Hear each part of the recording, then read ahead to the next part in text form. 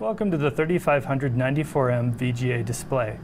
It features new graphical updates and user interface, a new alarm event acknowledge feature, and a channel view split screen that shows both bar graphs and alarm events.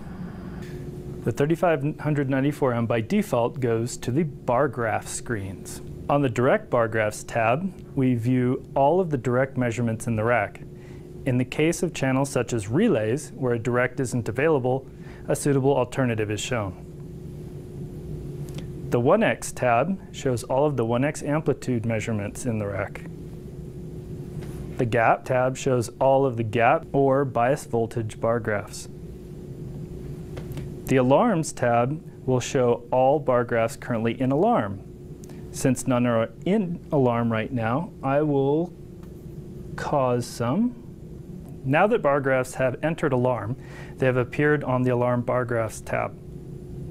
The associated relays have also appeared. A padlock icon is shown, indicating that those channels have been latched.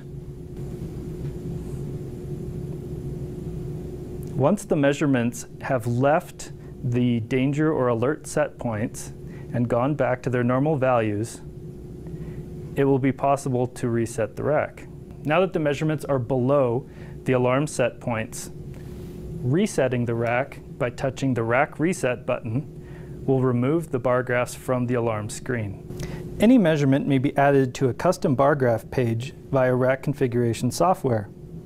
When multiple pages of bar graphs are configured, the drop-down menu becomes enabled.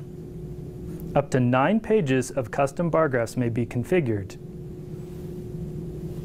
A maximum of 96 bar graphs can be shown on a single page.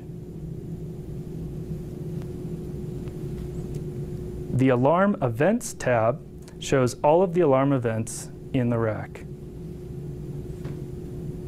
The System Events tab shows all system events on the rack. Pressing the Page Up arrow will attempt to load newer events. Pressing the Page Down button will load older events. 20 events will be shown on the screen at any given moment. Back in any of the bar graph screens, you can touch any bar graph to open the channel view screen. This begins loading all of the alarm events for this specific channel and displays all the associated measurements for this channel. A new feature is the Alarm Acknowledge column. Pressing the Alarm Acknowledge button will mark every alarm event for the current channel. Returning to the alarm event screen, we can see that only the events for the selected channel have been marked. If you wish to mark all events as acknowledged, pressing the Alarm Acknowledge button while on the alarm event screen will acknowledge all events. Returning to any channel view screen will reveal that all channel events have been acknowledged. Trip, multiply, and rack inhibit statuses are shown in the lower left. The Moon button can be pressed to change the color mode. The sun indicates day mode. The moon indicates night mode. While in the channel view screen, if a new alarm event occurs, it will not appear instantly. Press the Page Up button to reload the alarm events on the channel view screen. The new events are shown at the top. New events can now be acknowledged by pressing the Alarm Acknowledge button. The gear icon opens the calibration screen. Press and hold until the cursors align on each of the boxes, then hit Accept. Since there are currently danger alarms in the rack, the red bell icon is shown. Since all channels are OK, the green OK status is shown. The rack address is shown in the upper right, with a small down arrow to indicate that other racks are connected. If one of the other racks is in Not OK or Alarm status, the rack address button will change colors.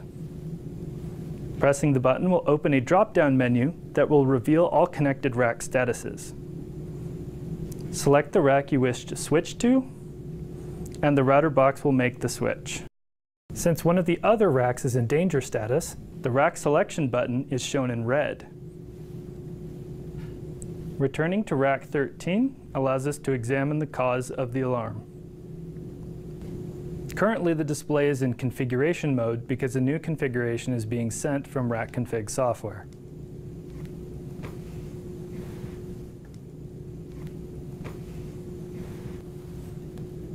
After the configured timeout, the screensaver becomes active and shows all connected rack statuses and addresses.